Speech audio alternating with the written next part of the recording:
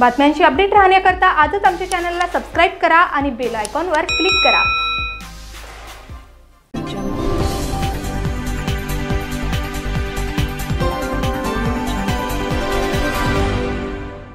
नागरिकता संशोधन कानून के तहत किसी भी तरह जनता पर अत्याचार नहीं होने देंगे, ऐसी बात शिवसेना के विधायक अब्दुल सत्तार ने कही। जिनसे बात की है V24 तास ने।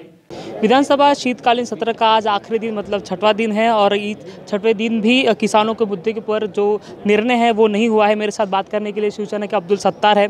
सर, शिवसेना पार्टी को माना जाता है, किसानों की पार्टी माना जाता है और आज अधिवेशन का छठवां दिन है, समाप्त हो रहा अधिवेशन, अब तक किसानों के ऊपर निर्णय नहीं हुआ है। नहीं, अभी मुख्यमंत्री जी का उत्तर ही नहीं हुआ है तो निर्णय कैसा होगा। निर्णय तो सभागृह जब चालू होता है तो बाहर किसी को बताया नहीं जाता है, उसको सभागृह के अंदर ही घोषणा की जाती है। और सभागृह में मुझे लगता है कि आज किसानों को राहत देने का काम उद्धव जी ज़रूर अपने बयान में बताएंगे। सर, कहा गया था कि जैसे सरकार में आएंगे तभी हम किसानों का जो कर्ज है वो पूरा माफ़ कर देंगे, 7/12 कोरा कर देंगे, लेकिन वैसा नहीं हुआ। विरोधक आक्रामक है इसी मुद्दे को लेकर। देखो, 25 दिन के अंदर कौन सा सरकार, कौन सा नियम अपना अपना खुद का घर चलाते हैं। अगर 4 भाई रहते, 4 भाई में चारों भाइयों के पास से जो फैसले आते हैं, जो उनका मांग आती है, वो भी निर्णय देना गांव के अंदर या घर में जो परिवार का प्रमुख होता है उसको ये सारी चीज़ें देखना पड़ती है। और हमने पहले ही बताया कि शिवसेना श्वेत पत्रिका निकालेंगी कि राज्य की हालत कैसी है। 4,72,000 कोटी रुपए का कर्ज है, वो कर्ज के बारे में और 2 लाख कर्ज एक्स्ट्रा लिया गया है, चाहे वो बुलेट ट्रेन होंगी, चाहे वो मोनो ट्रेन होंगी, चाहे वो और जो भी विकास काम के ऊपर उन्होंने कर्ज लिया है। ये सारी चीज़ें देखने के बाद आज हमारी परिस्थिति, हमारे पास तिजोरी में कितना पैसा है, कितना बैलेंस है, ये देख के आज निर्णय हो जाएगा, मुझे ऐसा लगता है। लेकिन टप्पे टप्पे से किसानों को राहत मिलेगी, किसानों को कर्ज माफ़ी होगी।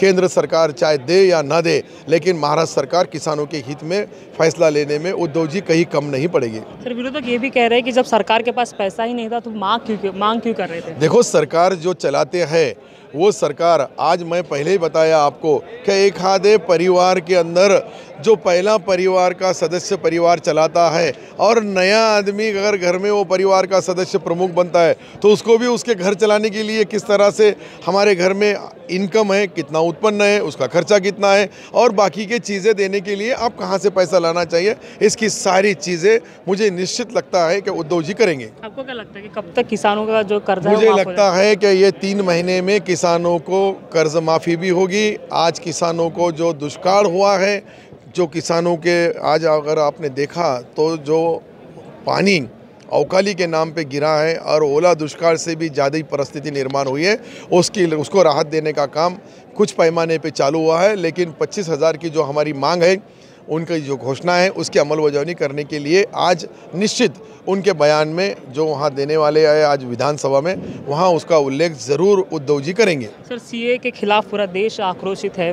शिवसेना ने उसका समर्थन किया है लोकसभा में, राज्यसभा में वॉकआउट करके समर्थन किया है। राज्य की स्थिति क्या होने वाली है? देखो, देश के अंदर जब कोई फैसले लिए जाते हैं तो वो फैसले शिवसेना ने पहला उनका जो फैसला था उसमें सारे लोगों को समायोजन किया गया ऐसा लगता था। उसके बाद में एक जात को, एक समाज को, एक धर्म को अगर विरोध करने के लिए कानून बनाया जा रहा होगा तो वो कानून गलत है। यही शिवसेना का बोलना है। सारी जात के, सारी कौम के, सारे धर्म के लोगों को कहीं किसी पे अन्याय नहीं होना चाहिए, इसकी जिम्मेदारी कल शिवसेना के नेता आदरणीय उद्धव जी ने ये गारंटी दिलाई है लोगों को।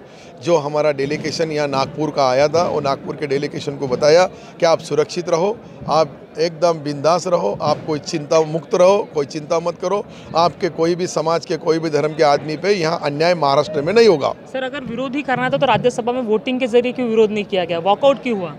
देखो, हर चीज़ काम करने का अलग अलग तरीका है। हमारे पास अगर महाराष्ट्र की सदन में MIM नाम का जब मुसलमानों के मुद्दे आते हैं तो MIM वोटिंग नहीं करता है, वो वॉकआउट करके चली जाता है। इसका मतलब उनका विरोध उसको है, जो वॉकआउट कर रहा है तो उसका वो कानून ले रहे हो कि किस तरह? नहीं, मैं बता रहा आपको, जो मुसलमान की संगठन है मुसलमानों को न्याय और इंसाफ दिलाने के लिए भी नहीं रहती है। बोलने का मकसद ये है। और भारतीय जनता पार्टी और शिवसेना, ये दोनों का अलग अलग मैनिफेस्टो है। उसमें शिवसेना का जो पहले से धोरण ही है कि हिंदुत्ववाद, लेकिन फिर भी आज हम सब लोग साथ में आने के बाद में शिवसेना सेकुलरिज्म की बात करती है। हमको गर्व होना चाहिए कि शिवसेना सारे समाज के, जात के, कौम के, धर्म के लोगों को एक साथ लेने की बात कर रही है। वो हमारे लिए गर्व की बात है। तो इसको तो ये भी कहा जा सकता है कि ये जो अवसरवाद को भुनाने की कोशिश शिवसेना कर रही है, जब हिंदुत्ववादी विचारधारा को लेकर चुनाव लड़ती है और जब सत्ता पाने के लिए वो अपने हिंदुत्ववाद छोड़ देती है। छोड़ नहीं दिया उन्होंने हिंदुत्ववाद, फिर आपको कोई तो भी गलत मालूमात दिया है। उनका हिंदुत्ववाद उनकी जगहों पे कायम है, लेकिन दो सेकुलर पार्टियां जब मिलती है और जब अपना एक प्रोग्राम बनाती है कि हमको 5 साल किस तरह से काम करना चाहिए, तो उसके अंदर दोनों पार्टियां और शिवसेना ने मिलके जो मैनिफेस्टो तैयार किया है, जो हमारा वचननामा तैयार किया है, उस वचन के हिसाब से काम करने में तीनों पार्टियों का सम्मान रखते हुए सरकार न्याय और फैसले लेगी। सर, ये सरकार के ऊपर एक विरोध किया जा रहा है कि 5 साल नहीं टिकने वाली है, क्या लगता है? ये तो मुंगेरी लाल के सपने हैं, उनके ख्वाब है। वो ख्वाब कभी पूरे होने वाले नहीं। मैंने पहले ही बताया कि नारायण राणे साहब बेगानी शादी में अब्दुल्ला दीवाना है। सर, सावरकर का मुद्दा, एक आखिरी सवाल मेरा कि सावरकर के मुद्दे शिवसेना का मुद्दा था, उन्हें भारत रत्न देना चाहिए। आप क्या कहते हैं, अभी क्या होगा? देखो, शिवसेना प्रमुख ने जो मांगनी की है उसके अंदर पूरी पार्टी उनके साथ है। शिवसेना का जो भी फैसला उद्धव जी लेंगे वो शिवसेना पार्टी का अंतिम निर्णय होगा। उसमें किसी को भी बोलने का, चालने का, कुछ करने का अधिकार ही नहीं है। पहला एक। दूसरा एक ऐसा है कि सावरकर जी का मुद्दा ये राष्ट्रीय लेवल के ऊपर जो आज चल रहा है उसके अंदर अंतिम निर्णय अभी तक हुआ नहीं, और जब वो अंतिम निर्णय होगा उसके अंदर शिवसेना प्रमुख अपना बयान अच्छी तरीके से दे सकते हैं। तो ये तो थे अब्दुल सत्तार, जिनके मुताबिक जो सरकार है 5 साल चलने वाली है और विरोधियों के पास कोई सब्जेक्ट नहीं होने के कारण वो ऐसे मुद्दे उठा रहे हैं जो सरकार को कटघरे में खड़ा करने की कोशिश करते हैं। कैमरा पर्सन बादल के साथ Amit Vandre, I V24 Tas, Nagpur.